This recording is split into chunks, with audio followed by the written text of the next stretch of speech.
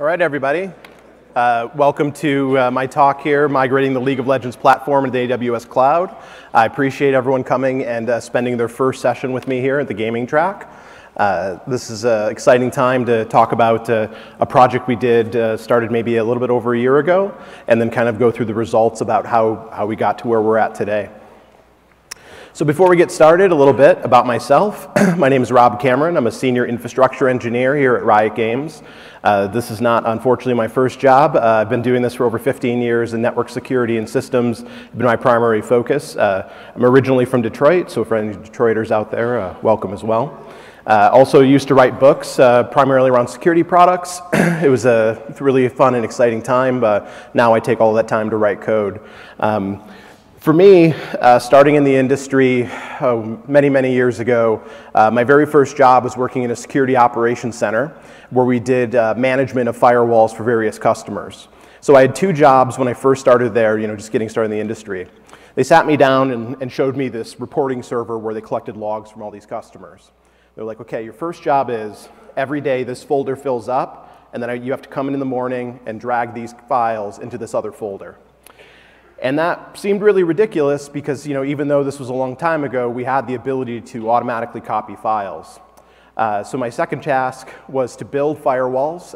In the Detroit area, we had something called the Automotive Network Exchange, which every customer or provider to the automotive companies had to have a checkpoint firewall. So we'd have to sit down, build, whatever type of Unix flavor or Windows NT the customers would want. And I would spend around 8 hours a day changing disks, moving around. And I asked, hey, this is really repetitive. Can't I just automate it? They're like, no, you can't do it because we bill by the hour. So please at least take 8 to 10 hours to do this. So after doing that for a couple of years, and eventually, again, going out and deploying those, I really got passionate about automation. For me, I think of automation and infrastructure as like a symphony. You start off with a few tools, kicking off some different tasks, whether it's deploying hosts or configuring systems, and then ultimately all of the different players in the orchestra come together, and it makes just ultimately a beautiful sound to have something deployed. I'm sure we've all been to that point where we used to go and install systems by floppy or CD. Nowadays, again, I could literally right now do a demo and launch 1,000 servers in every region in AWS in the world and maybe hit a couple buttons. So I think we've come a long way, and it's really exciting to see that. Also, love League of Legends. Hope maybe there's some fans here with it as well. Mr. Crapper on most different regions. And why? It's because I really give a crap about our players. So what are we trying to solve here? Of course, there's an end game. But for us, League of Legends started nearly around 7, 8 years ago. And then we had hoped that somebody would play it. And then literally overnight, the players and the CCU, or concurrent user count, ramped up and just shot through the roof. And people were just scratching their head, and they're like, we've got to get servers everywhere all the time.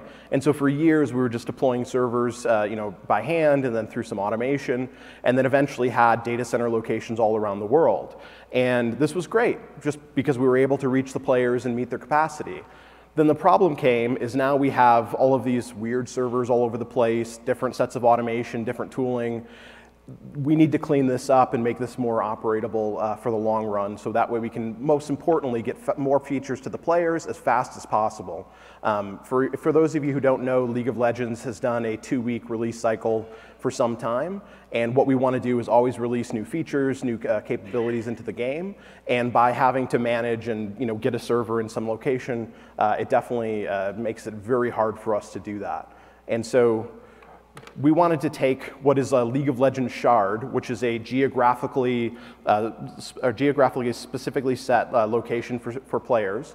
And this is done for a few reasons. One, maybe some local laws around how we need to get content into a location. And the number two is, most importantly, is getting the platform and the game servers as close to the players as possible.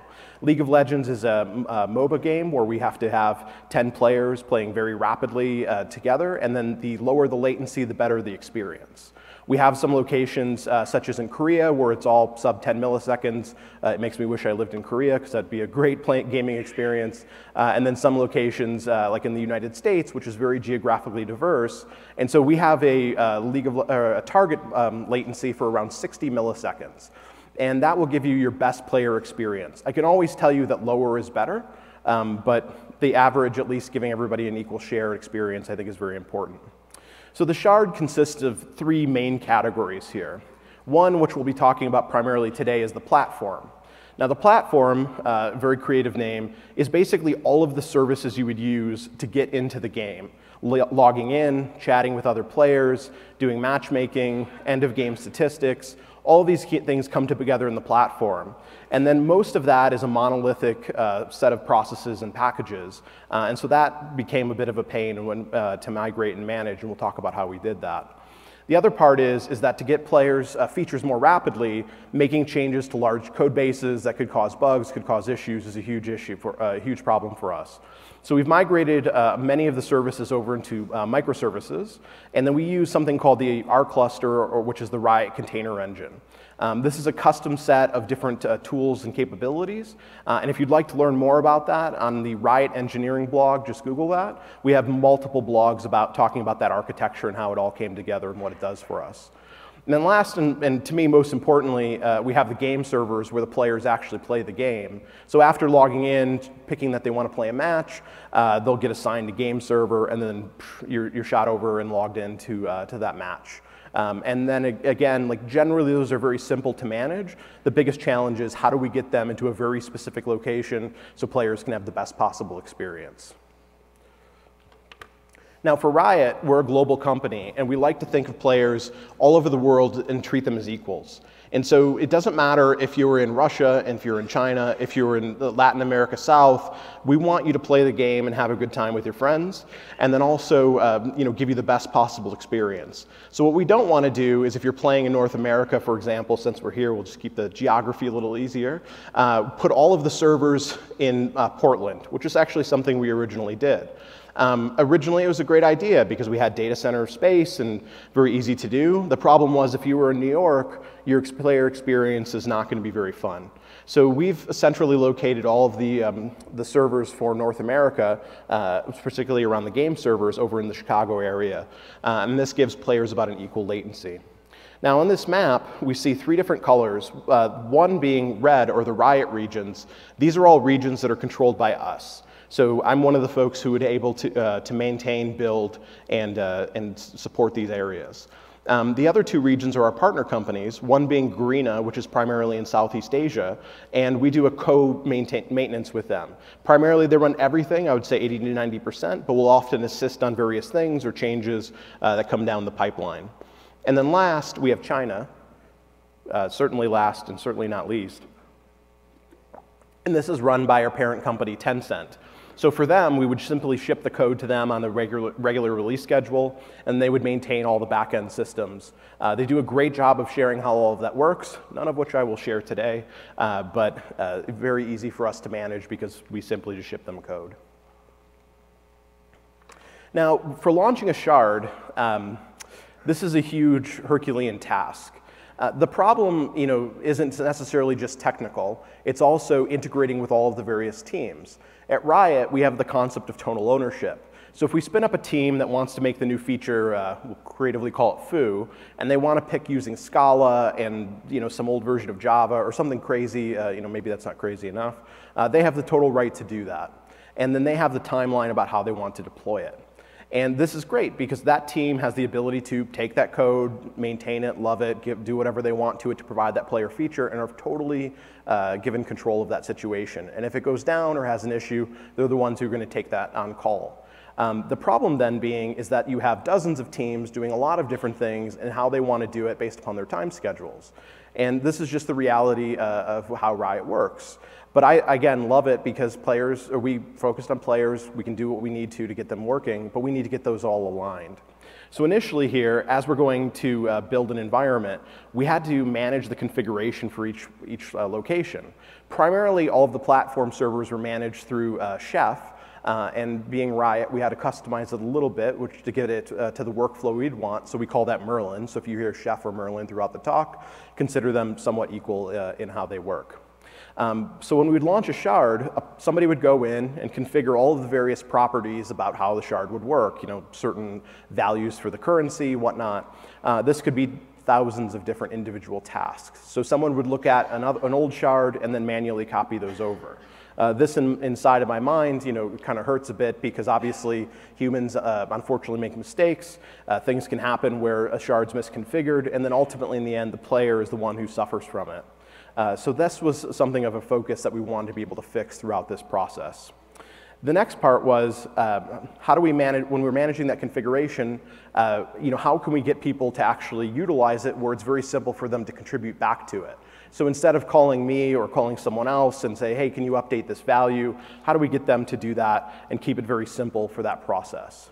The other part, and I use this antiquated picture of a system here, is we'd have to take servers, pick out a build, get them shipped to a location, rack stacked, cabled, all of those various things. I mean, this is not something particularly new. However, when you're doing it against that geographic map, you might have boxes stuck in customs, you might have a language barrier of how to rack and stack and cable it, and that would just be a lot of effort for us to have to do. So it was very tough, and how would we be able to utilize a different service? And of course, we're going to talk about how we utilize AWS to get into various regions without the rack stack attack strategy here. And then lastly, because people are people, we needed a way to herd the cats and wrangle those humans together to get a more streamlined process. Originally, a shard launch could take up to 9 months to do, which is pretty intense. So you have to coordinate across all of these various teams making features, getting them to come in and do validation, getting them to ensure that what they want is set up and works, the correct operating system, packages, whatever. That, to me, was a huge part of the process here in getting that shard up and running. So outside of just solving code, launching instances or hosts, we need to manage people and come up with a process for that. Fortunately, we had another member on our team, Richard, who was able to do and manage that process, because for people, that may not have been the best thing for me to automate. When we initially started launching, we sat down and had some whiteboard discussions, and we're like, how hard can this be? We'll have a VPC, we'll connect it to our WAN, have some apps and have some databases.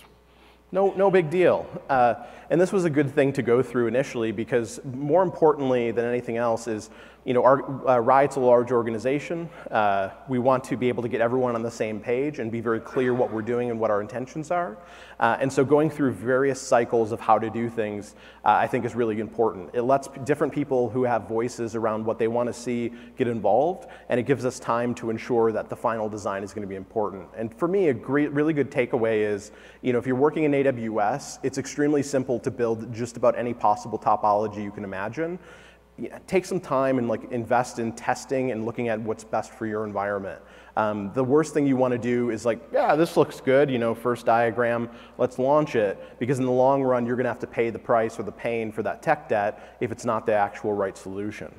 So after going through this type of process around, hey, what are we doing and what does a subnet look like, we got very creative and split up into front-end and back-end services, and then of course a database subnet here.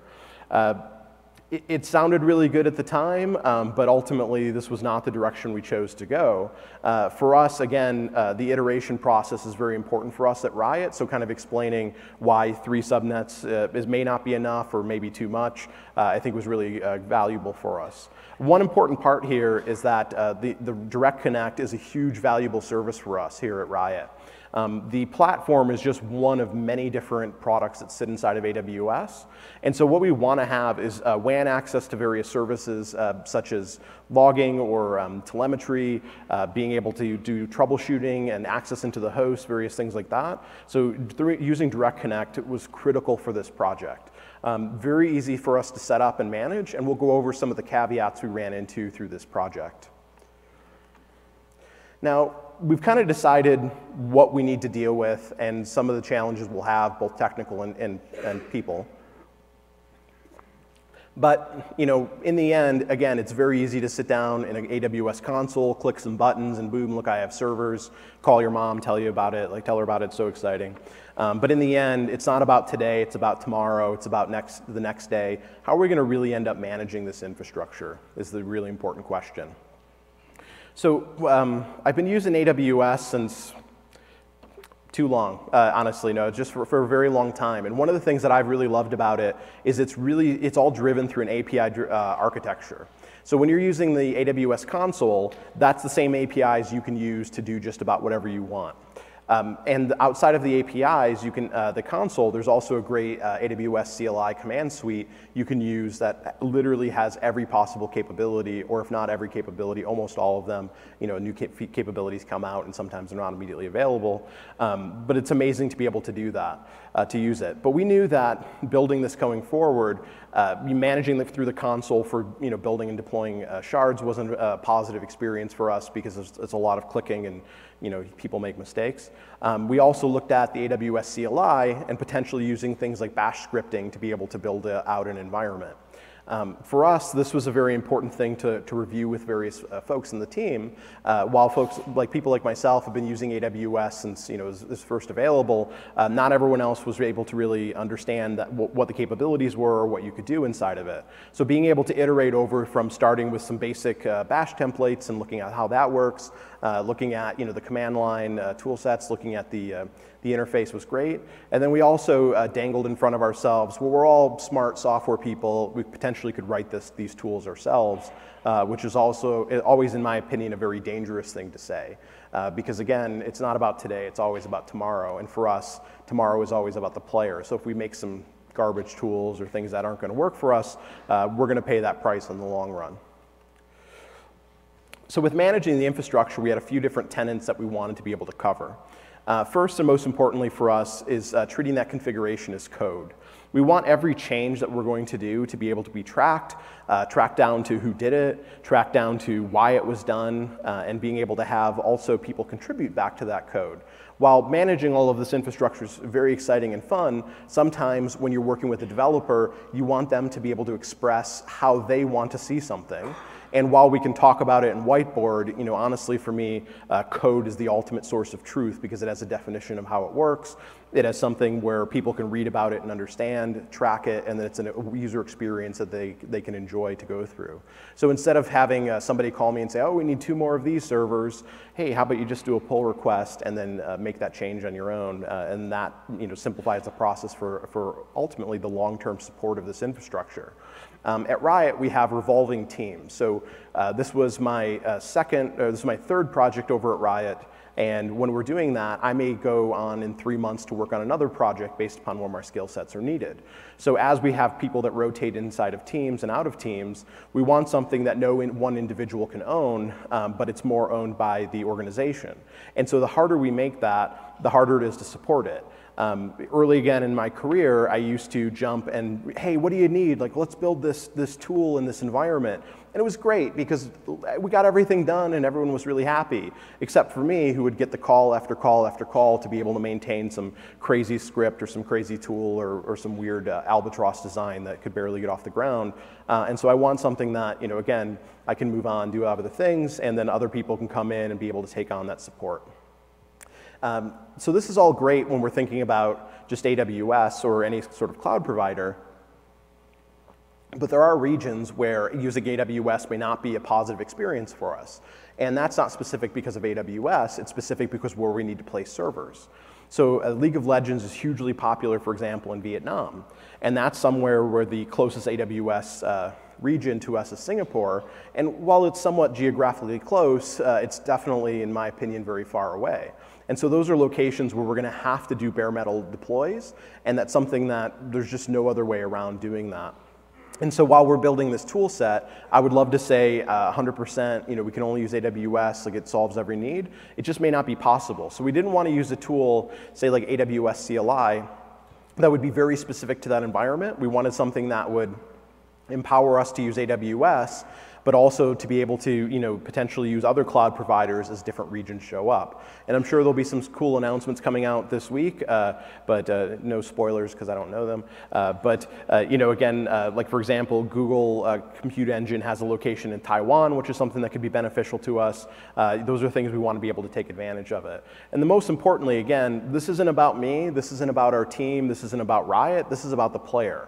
So if I have to do this and I'm going to increase the amount of time it takes to launch a shard, that's bad for the player, and that's not what Riot's all about. So we want the ability to very quickly ship and make changes as needed. So if I make a tool pipeline that takes 5 days to do a change and we don't know if it works, it's not a win for us. And so how do we take all of that and build all of these tenants together into our tool sets? So the first thing we looked at was how do we build AMIs and build images? And this may seem, a bit strange because, honestly, there's a lot of positive, publicly available supported AMIs from different providers. Riot particularly uses CentOS for most of our Linux infrastructure, and of course we do use some Windows for our game servers, which is not particularly applicable to this. But we wanted a way to build a very customized AMI that was designed exactly how we would be able to use it in a bare metal environment. Previously, we used to have a tool called RIMS, or Riot Image Management Service. I'm sure at your companies you may name them something based upon the company name, so everything begins with R, much like R cluster. And so when we did that, we had a workflow that people understood how we build images, and we required very customized images. Unfortunately, sometimes we couldn't run the latest up-to-date CentOS or the latest up-to-date Windows, so we needed a pipeline to be able to do that. We started playing and ultimately ended up using Packer for this process, although a few of my team members who shall not be named did build some images by hand, which made me very sad. Building this process allowed us to have our configuration for our images as code. It allowed other people to see what we were doing. If someone had a strange or legacy script that they needed to put into the build environment to set some kernel settings or whatnot, it was very easy for them to contribute back into it. Ultimately, this started with building the AWS AMIs for this project, but we use it also for building some VMware environments, VirtualBox for testing, and then for our new imaging system, we use Canonical's MOS, and so also to have a pipeline to build images for that. What's also great is outside of just our infrastructure platform team, other teams also started using Packer for their needs. And this is really, in my opinion, where the wins happen, is now we have not only a tool, but an ecosystem of collaboration. So if you're working on something that may be IT infrastructure for engineering, I want their ideas to be able to come out and their best practices to come out so I can use them. I want to share mine with them. And then ultimately in the end, we build this very strong environment where we have a very set of supportable tools. And then ultimately maybe people in IT could work on this infrastructure, we could go work in IT, whatever it may be. While this tool is great, again, there is no magic silver bullet for solving problems. We did have some initial challenges around how our build pipeline worked. Most of our build pipeline is done through a Docker Jenkins system, which was a bit of a pain to get set up for doing virtualization and virtualized builds. So we had to set up separate build servers with just traditional bare metal Jenkins and get all of that configured and ready to go. And then building Windows images was a bit of a pain as well. We have finally worked out that process for all of these different build targets, which is awesome. But again, no tool is without its warts. And for managing the infrastructure, being also fans of HashiCorp stuff, we ended up going with Terraform after looking at some different tools such as CloudFormation, Salt Cloud Foundation, I forget the name of it. For us, again, definitely not without its warts, but we wanted that process where developers could come in, make changes and say, I want these different types of servers or this different class. I want to be able to have a certain instance count. We're going to be ramping up a new feature. And then ultimately have one repository for all our deployments. So it doesn't matter what shard where you're fit onto that map or which AWS region. We're simply customizing an environment file with a few different variables, which is great for us. Ultimately, this has been a very strongly adopted tool within Riot, much like Packer. We do use it primarily for AWS, but we also contributed back to an open source plugin that we use for Canonical's MOS to be able to do imaging.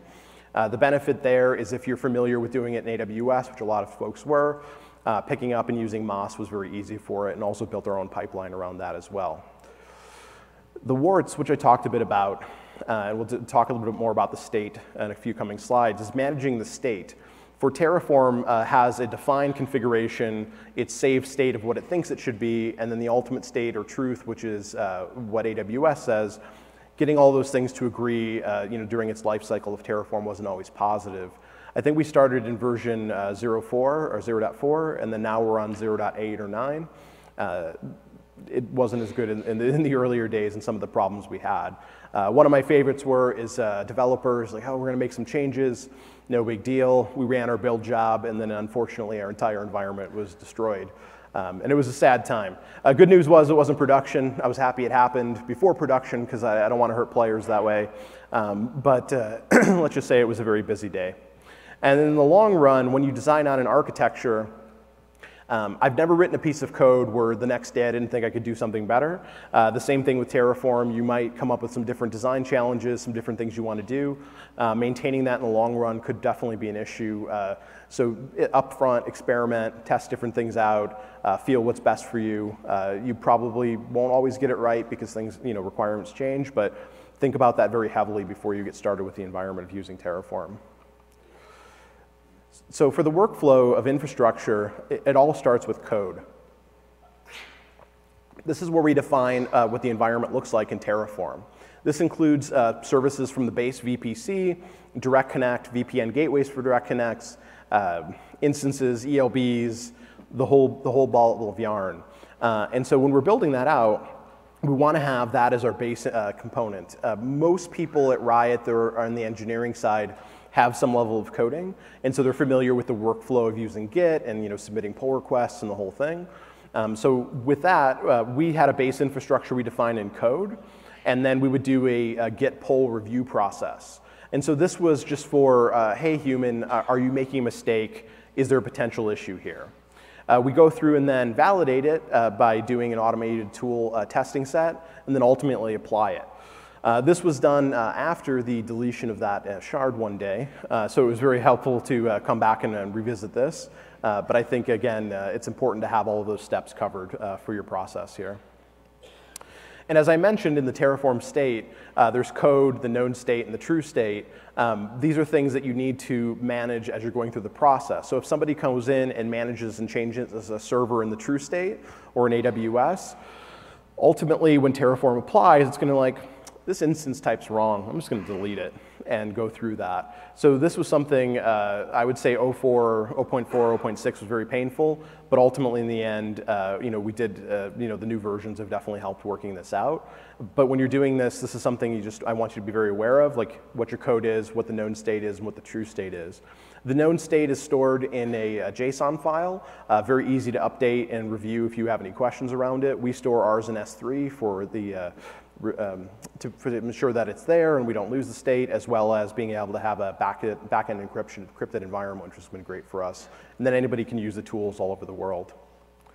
And then Terraform has a state inheritance architecture where I could define multiple repos, and I just simplified this to say, I want to have my infrastructure, my VPC subnets. That has various outputs, such as VPC ID, subnet ID. And then in the next repo, say defining just web servers, I could import from there. And then let's say I'm building ELBs, I could import from there and then have information across it. This was something that's not necessarily clear in the documentation to do, but I highly recommend it. So that way, if I have a database nerd or admin who's coming in and wants to make a change, they're not going to delete the entire VPC and everything. So breaking that out as much as possible is definitely suggested. There's a book, Terraform Up and Running. I think it's sub $20. It covers a lot of this that the documentation does not cover. And just a few examples in Terraform. This is called HCL, or HashiCorp language. It's just like a derivative of JSON. How I can define what an instance is. Or in this case, it's a VPC. I go ahead and provide some variables. These are all filled in through variable files, and then ultimately create output artifacts so I can share to different environments. In this case, it's a VPC ID, a CIDR block for the VPC. Sharing outputs is very simple to do. Share as much as possible. Definitely recommend going through and doing that as you're building the environment. And then lastly, just talking a bit about using variables. Everything is tokenized as much as possible. So when we're building an environment, we're literally just editing a configuration file to be able to define what all of the different values are. We also heavily use tags, and if you're not using tags in AWS, shame on you. Very powerful feature that almost every tool can look into and utilize. So you could define exactly, if I want to look up a shard, I can just simply have a few tags based on searching and then bring up the exact instances or whatever I need to for it. So when using Terraform, definitely as much as possible, tokenize everything, make it very easy to change and optimize. We did this so that way we could do a build environment where we could have test new revisions all the time and tear it down. So things like delete the disks, whatnot, or do termination global termination protection, turning it off and on to make it very easy for that. We did a few extensions to Terraform. We have a bit of a strange DNS infrastructure, again, kind of comes off of our legacy. So we use Power DNS for that. We modified Power DNS, the built-in plugin, to be able to support JWT authentication. We did this primarily because Power DNS has a singular API key, or at least our deployment did. So now we have a better way to be able to use authentication to manage DNS infrastructure. The same thing with F5s. Some environments we have F5s as edge load balancers, and then this would allow us to build up instances, create the VIPs for them, auto-populate the servers, everything like that. So it's a very streamlined process, similar to an ELB. And then lastly, we ended up contributing back to a MOS provider for building images and building environments like that. Very simple to do, very easy to extend Terraform. We ultimately ended up canning Power DNS in F5 due to a bug in Terraform where it would reorder a list and then always delete and recreate the servers, which would create player pain and downtime, and we don't want that, so we ended up canning that and built separate tools to manage those different processes. And mentioning tools, for me, I am unfortunately the guy who always is like, I can write that, which is really fun until you have to maintain it 6 or 9 months later and you're really bored with it. So whenever you're trying to choose which tools to build, we could have definitely built our own Terraform and or Packer type of tools. I would rather contribute back to tools that exist and make a stronger ecosystem. It's very easy to do that today in today's world with things like GitHub or Bitbucket, so definitely always suggest that. When all else fails and you cannot find a tool that meets your needs, or more importantly, meets the needs of how your organization works, which I think is the secret of automation, then that's when you want to look into it and then look at committing into specific tools. For a lot of our tooling at Riot, we use Golang, and even for some back-end microservices. Golang does not officially endorse Riot, just with the image there, but we definitely endorse them and love using the tool sets for it. Things we use it for, simple command line tools, microservices, which are focused on being able to work with the players, and then using various sidecars, which are processes that are used for monitoring. We have a generic sidecar which we've created, so it's very simple. If you have a REST API, you define a little bit of JSON, and automatically you can manage or monitor all of your environments with that type of tool set. Super powerful for us. Ultimately, for this project, we made a few different tools to solve our issues here, one being managing the Chef data bags and or Merlin data bags, as I mentioned. But instead of doing that by hand, we define those in a JSON type of object. And then a tool, Echo, will go through, read it, and then set and configure everything in our Merlin systems. If you're not familiar with League of Legends, Echo is a character who has the ability to travel back in time. So if you're about to die, you can just zip back and not be dead, which is a good strategy in the game not to die. And so it's the boy who shattered time, and so we used his name here. Unfortunately, not a good choice, because then if you're searching for Echo, you see every Echo bug and not these tools. But very, very cool at the time when we were doing it. Maybe working too hard that night. The same thing for the F5 VIPs. We manage all of that through Echo Edge, which just, again, reads the AWS tags. We'll go ahead and configure the VIPs for you. Very quick to do. It's not something we need to update all the time. And then lastly, a similar process for DNS. Read the tags, configure the DNS, acquiesce, and make sure everything's configured correctly. All right. Now to the meat, or the interesting stuff here, the architecture that we ultimately went with for the platform. Here, what we have is a generic design that kind of shows what we would build in a specific AWS region. A region may contain one or more platforms. That always depends on what the player's needs are for that location. And then for the platforms, we have a shared set of tools, which includes things like Chef servers, DNS, and whatnot. We'll go a bit over there. And then also, when we're launching a platform, I do not want the I've launched it and the players are logging in and it melts down time. That is a sad time. We do not want that. Players are very excited when these things happen. We never want to have an experience where they get in and then it doesn't work and then we're down for 6 hours pulling our hair out. I have definitely done that at other places. I am not a fan of that. So we also have an ability to load test a shard in a platform to make sure everything's going to work for us. And so we do that with some mock game servers and test clients, which we'll explain. All of this interconnects to the Riot WAN over direct connects, so different platforms can talk to them each other as needed.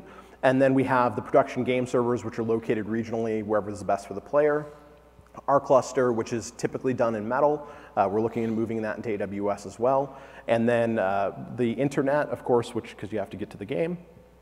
If you're not familiar, Riot also builds its own global WAN or global internet called Riot Direct, also on the Riot engineering blog, many discussions around it. And that is used to give lowest latency and access for players. And all of this comes together to make the architecture for which we're built. The shared services, I was very, very creative this day, not unfortunately as creative as when we named the thing Echo. We called this the Tools VPC. You feel free to use that, no copyright. And then this is just a shared set of services that the shard is able to utilize. DNS, because we use our custom DNS infrastructure. NTP, because time sync is super critical for messaging and validating everything is connected together. Our Chef/Merlin devices.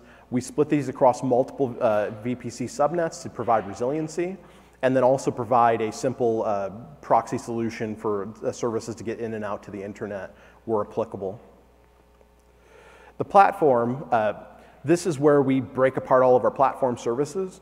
We brought like services together into subnets, and then this made it simpler for management and for people to identify how things looked. We could have done it and cut this any which way, but ultimately managing security groups between different subnets was a lot easier. Managing this logically for how we used to manage it makes a lot of sense for us. There was additional breakout here and some secrets in how we do things. We can't lift the veil too much because we want to provide players the best stability and no security vulnerabilities. A great security talk later from Riot as well. So that's something that you'd want to do. When this was pen tested, this became the most secure Riot platform ever. And that's something I was really proud of and happy to do. Done through AWS security groups, done through the additional auditing that can be done through the configuration and code. For me, I never want to have players' information leaked or passwords or any of those shenanigans that people apparently love to do. So after the pen test, Riot's most secure platforms, very happy and proud with how we achieved that. This also connects back to the Tools VPC, so we can get all of those various services. We could have built this into the platform, but we wanted, just how we built the system, to be able to take tools and break that out into a different methodology of how we're building it. So we build Tools VPC, we build our AMIs, build all our configurations. That becomes our anchor, and then platforms can come and go as needed, because platforms may need to move based upon AWS region availability. So unfortunately, we didn't decide very well on using our CIDR blocks and how we defined everything. So originally, we decided on a /22 and then carved that up. And then we had some issues where we lost EBS volumes. And then the concern was, well, our databases are going to go down, players are going to be sad. So we ended up employing a different HA database solution. And that requires multiple ELBs. Each ELB took 8 IPs. And then after one database, I think we ate up our entire IP space. So again, when you're designing this, try to design for the future, because otherwise you're going to have to go back and retrofit additional VPCs or additional environments where possible. We could have used services like Aurora or other AWS services like RDS. Again, unfortunately, because we're deploying to both AWS and bare metal regions, we wanted to provide an agnostic solution to solve that. So again, when deciding on how to build all of this out, please take the time to decide up front. This led to some additional VPC work inside of Terraform, and then also the effort to bring up each shard that we had already launched back so it's all in a consistent state. We didn't expect at first for having these EBS issues.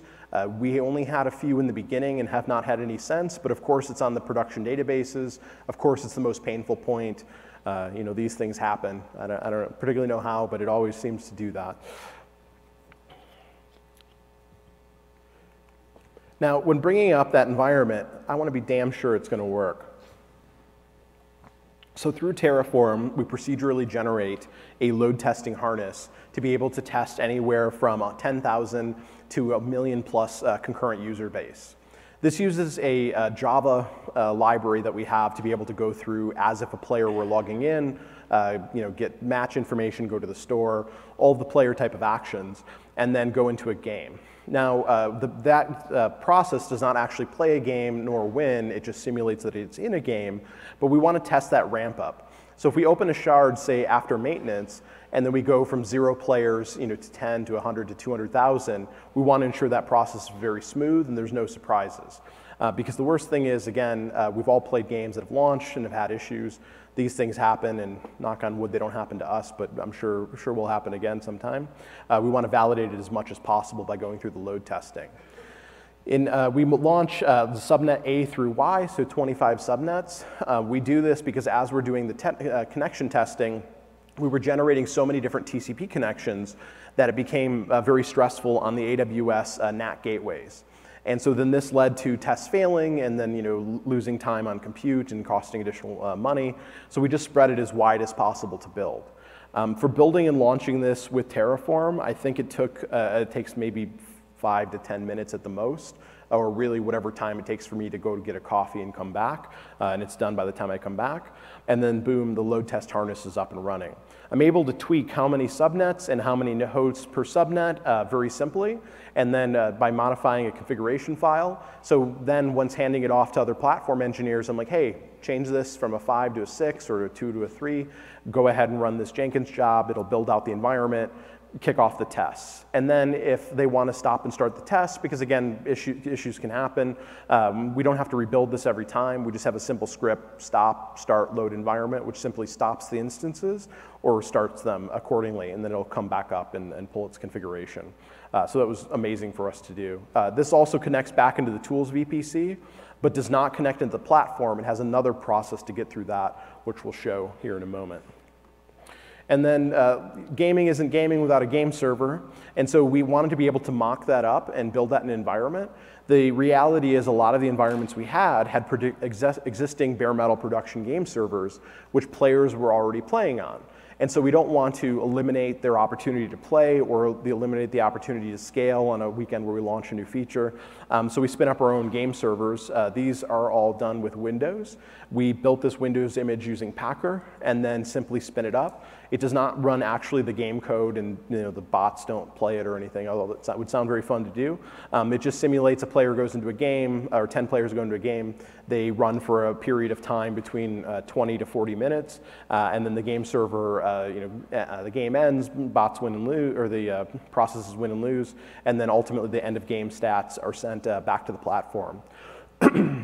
What's nice about this is as we were testing it, we could scale and do different dimensions that we couldn't do before. Because before we had to buy the game servers, rack, stack. We're going to only pick so many due to costing or how many racks we can get into space. We're able to do new dimensions and new testing on this. And so through doing that, it was ultimately allowed us to optimize the platform, give us the best possible experience for the player, and reducing the amount of game servers, reducing the amount of instances in the platform, but right-sizing it to have the right type of server. So instead of buying all of the same server, shipping it somewhere, and then maybe having a server overutilized or underutilized, we're able to right-size everything in the environment. And this was a quick win that was very, obvious maybe after the fact, but not expected, so that we can ensure everything would be working appropriately for the player. We do a lot of our load testing environments in a similar manner now, and so that allows us to test and determine what type of server we'll utilize in the future, or how we're going to do the testing. So this was a fun win that, unfortunately, but we didn't expect, but we're very grateful to have. Now again, I mentioned connecting with Direct Connect as being critical for us. I can't stress this enough. Because we have data centers all over the world, we want to be able to ensure that we have connectivity to them, some legacy services, some shared services. So for things like if you're doing a transfer between region A to region B, that's a service that wouldn't be specific to one different shard. It's something that may be in a centralized data center or multiple data centers. So connecting into the Riot Direct WAN was critical for this. We used a minimum of 2 10 gig links to more than that, we'll say, so like maybe 4 or 6. We hope there's a special announcement later for a 100 gig link. I don't know if that will happen. But anyways, we can still do link aggregation for it. This was a huge win for us because, again, we're able to plug in. The way this works, if you have not used this feature, is you have a physical link that exists in some sort of data center location. So you get a cross-connect between a Riot, or not a Riot, maybe it would all work for Riot, between your router and the AWS router, and then that will provision that different interface, physically, the connection. And then for each VPC, you would go ahead and spin up your own VLAN interface and be able to connect that back to a VPN gateway. At the beginning, it seems a little bit strange, but once you go through the workflow, we found it quite easy to do. So maybe there's 2 to 4 to 6 10 gig links, but that could be shared across 20, 30 different VPCs. And it was very flexible for us to do. And then connecting between the AWS routers and then our routers, not only do we use BGP to do announcement, so if we choose to move our subnet, it's very easy to move, but it also supports a protocol called BFD, or bidirectional forward detection. This is basically a little echo message that's sent between the routers back and forth at a sub-second rate, so you can know if that route connection fails instead of the protocol connection. So BGP uses TCP. It can take 30 or more seconds to figure out the connection's down. Players are sad face, they're not being able to play the game and have a good time. BFD is able to very quickly detect it. We did run into some issues where we were overloading the links, and then due to that, we lost BFD messages. We did end up enabling some QoS, or quality of service, to prevent that from happening.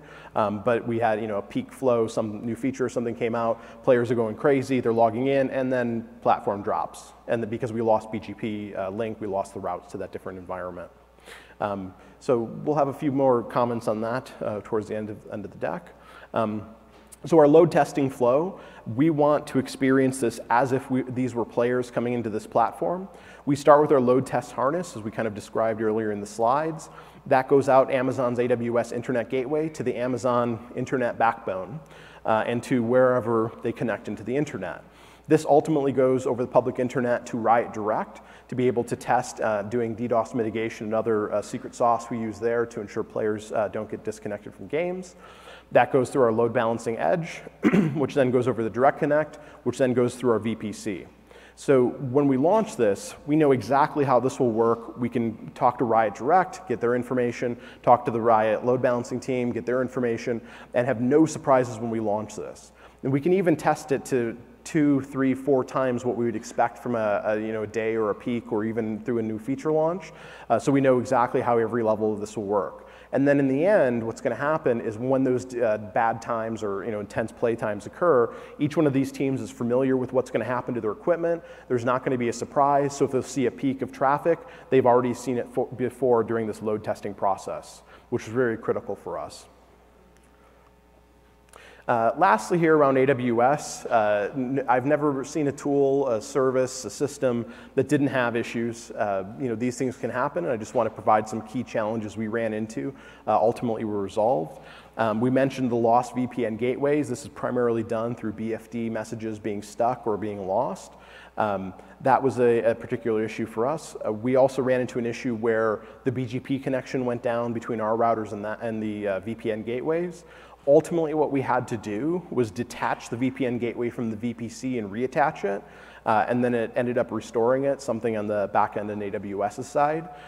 It wasn't particularly a big deal for us to do, but it was just more of the hour or so to kind of figure out what happened to that VPN gateway. Ultimately, Amazon support was very helpful for this, and they got into the routers on their side and figured it all out. But if you run into these types of issues, detaching and reattaching definitely can help out. It takes maybe a minute to do, so there could be a service interruption, but if your service is already down, it doesn't hurt to try it. A couple typical AWS or really virtualization things. Instances got stuck or lost. This can happen for a variety of reasons. So again, I don't know, it always happens in the beginning. Initially, we ran some database servers, some back-end application API apps. They would get stuck. We were unable to communicate with them. So just stopping or restarting them helped. In some instances, we had to terminate or have AWS do hard termination for them. These things happen, so be prepared for it. Never have one server that does everything. We certainly didn't. That was very helpful for us. So no service outages from that. Managing and scaling instances, like I mentioned. Initially, we launched shards that were a bit too big for their typical CCU, but over time, we were able to refactor that and ultimately reduce the number of instances that we had in the environment. What I love about AWS is, again, like none of this is free, as nothing ever is. They definitely want to work with you to get the right size optimization, so we did a lot of that, and that helped us not only on a costing perspective, but also on a scaling and management perspective. Now we have a very good understanding of what everything looks like, so we work through that. Initially, when doing load tests, we not only test Riot's edge load balancers, but we also test ELBs inside of the VPCs. This is for some backend services. We had issues where we're going from 0 to 1 million players. The ELBs wouldn't scale up fast enough. We worked with AWS and a few of their architects to be able to solve this problem. That was awesome process to go through. And then we just kind of found that if we're going to do some testing, we wanted to be able to pre-warm them as we're needing to scale. That was a particular, again, easy process, no issues now, and we have some scripts and tools to be able to help with that. We mentioned the flapping direct connects, which occurred to the BFD. Very fun process. I've done a lot of work in networking, so I'm very grateful to have that knowledge. But it's amazing too to see AWS support all of these deep networking capabilities. Things like IPv6 as well that have come out. So it's good to be able to have not only BGP types of connections, but also BFD. So also recommend always using that. And then lastly, as occurs, we lost some EBS volumes in the beginning. Unfortunately, again, those were on high-end production databases, and it was a very sad time. We had no service outages because of it. We ended up implementing an HADB solution from ScaleArc to be able to solve this problem, again, to be able to be cloud or platform agnostic. Ultimately, these things happen, and again, unfortunately, only happened really in the beginning. So after all this, after nearly 9 months of work, blood, sweat, and tears, what are the results here? So from a Terraform perspective, this is not current to today, but within the last month, over 1,800 commits on that repository. This comes through, I believe, around 25 different contributors to be able to contribute back into it, and then nearly 400 pull requests that have been done through that. So as we work with each different team, they're able to request and make the changes that they want. For me, this was a big win. I just hate the manual process of email Rob or email Joe, and then we'll go through and do this thing. Forget that. Let's get rid of humans and these things that they can make mistakes on. So this, the Terraform management, and then ultimately the Packer management, the numbers are much less interesting, but this was a huge success for us. So building that workflow through manual code changes, through Docker Jenkins validation and application, huge win. I cannot recommend that enough. Lastly, on the instances size here on the left, we see the servers and how many servers we'd have physically, and we'll just break this down and say a small into a large shard. So these are in the amount of devices we'd have to ship, rack, stack, power, care, love for. On the right, the number of instances, we're able to trim down a large shard by almost 100 nodes, which is huge for us. And again, in locations where we have bare metal, we now have a better scaling mechanism to determine how we can build that shard out and reducing the number of nodes for it. And then on the small side, the difference is not that much, just because we have a lot of redundancy built in. And so really for us, we were able to reduce that under 100, which as of yet, but hopefully in the future, if we look at some different scaling techniques or as we move to microservices. And then time. The ultimate friend / battle that you're going to have in life.